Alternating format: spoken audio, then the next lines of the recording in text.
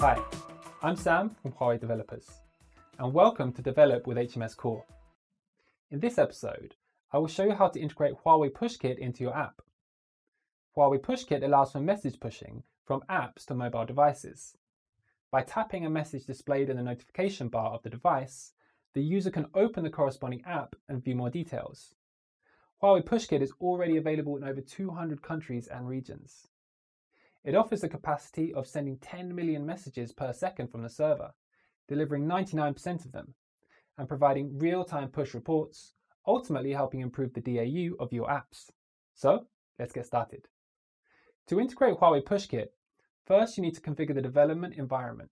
To do this, open Android Studio, create an empty project, enter your app name and package name, and click Finish. Next, create a signing certificate for your app, or choose an existing one.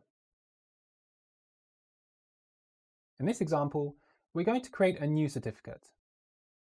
Select the path for storing the certificate, which is the project directory, enter the certificate name, set the password and other information about the certificate, and click OK. Check Remember Passwords before you click Next. Then select Debug, check V2, and click Finish. To facilitate packaging, we're going to add the signing certificate configuration in the build.gradle file. Change the signing configurations, including the key, password, and certificate file for your app, and then click Sync Now. You've now created the project. Next, let's create an app in Huawei App Gallery Connect. First, visit the Huawei Developer official website, go to Console, Huawei App Gallery, My Apps, and create an app by clicking the New button. Specify the app information and click Create. After completing the preceding steps, click the Develop tab. From the message that appears, select Manually Enter the package name and enter your package name, which must be the same one you used when creating the project. After checking that the package name is correct, click Save. Set the data storage location based on the target distribution areas of your app.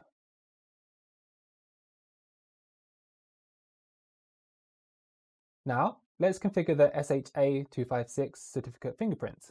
To do so, open the command line tool and run the cd command to go to the project directory. Run keytool and find the SHA-256 fingerprint from the result.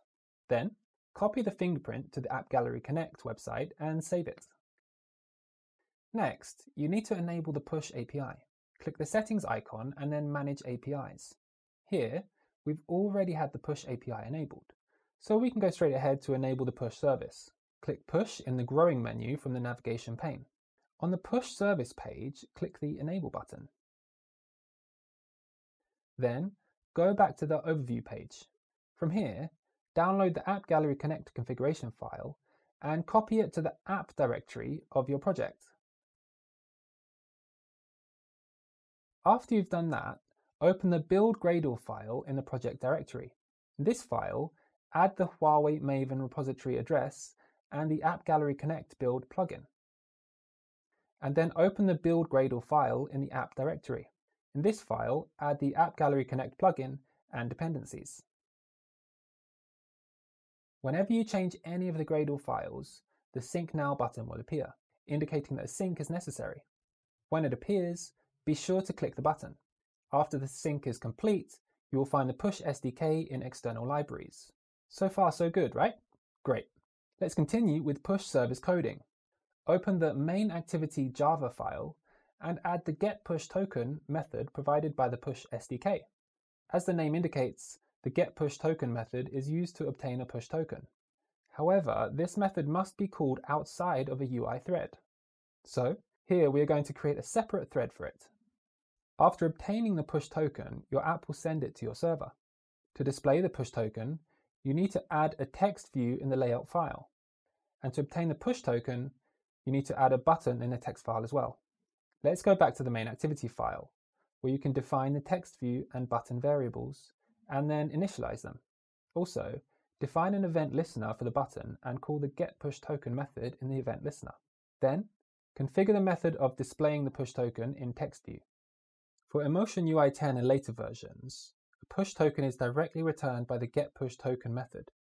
For versions earlier than Emotion UI 10, a push token is returned by the onNewToken method of the HMS message service class in addition to the getPushToken method. You need to create a service that extends the HMS message service class and overrides the onNewToken method. For data messages, you need to override the onMessageReceived method and process the messages yourself. Finally, declare the HMS message service class in the manifest file and click the Run button. So, there you have it.